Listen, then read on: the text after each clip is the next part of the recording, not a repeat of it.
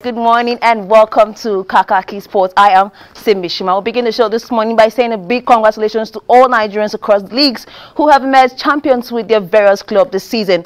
Super Falcons forward and five-time Africa's best female footballer of the year, Asisat Oshoala, and her club Barcelona Femení scooped the La Liga title for the fourth successive time with 4 more games to go to the end of the season. Oshoala's international teammate Christy Ochepe also won the Portuguese league with her club Benfica Feminino for the 3rd straight time with 2 more games to spare. Meanwhile, on the African continent, Super Eagles forward Anayo Iwala is 1 point away from clinching his first title with the Algerian top flight CR Belouizdad, who are going for their 10th title as they currently sit on top of the log with 48 points.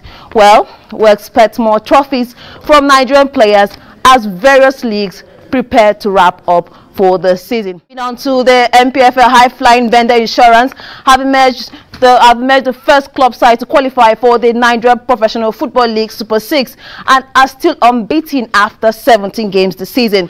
The Benin Arsenal this weekend played out a 1-0 draw with Shooting Stars of Ibadan at the Samuel Ogmedia Stadium. Akwa United defeated Ekanami Warriors 2-0 to send the Ekanami Borno team back to the 2nd tier of the Nigerian National League, while Nasarawa United also got relegated after 1-0 loss to Kwara United. Recall Dakar first got relegated on Saturday, and 1 more team from the Group B will be relegated to make it 4 on March day 18.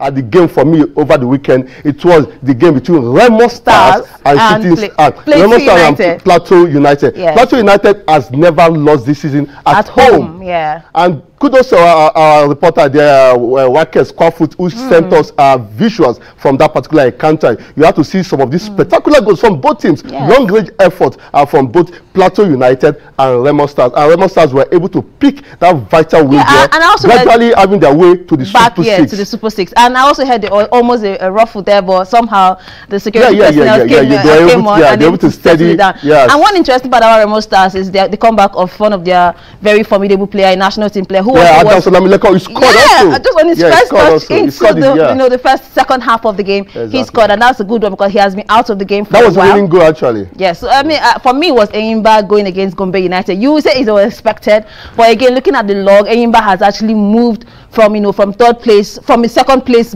way behind them table toppers and Vendor Insurance. So they're just like 3 points away. So if you ask me at this point, but you know definitely the table is aligned already. Lobby Stars, Rivers United, Doma United, a team that just got elevated to the top tier football. Yeah. Going to the Super 6 is so interesting for me. 2 teams that just got elevated. Talking about Vendor Insurance also going to the Super 6, it shows you what has been done with our league. Move on. But let's now move to the English Premier League, where it is intense for Manchester City and title contenders Arsenal. Darling Chelsea and Bournemouth. The Frank Lampard's first win. Or is it too late, or is this something that we see again in the last few games?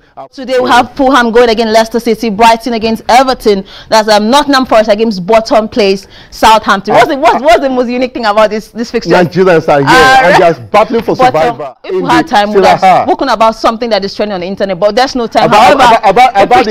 Between Kvaratskhelia, Vichak of Castella and Victor Osimhen. All right, let's leave it at that. Let's tell you that on the 17th, the Golden Eagles of Nigeria in Algeria have qualified for the quarterfinals of the ongoing on AFCON in Algeria, and they'll be taking on Burkina Faso in the next game.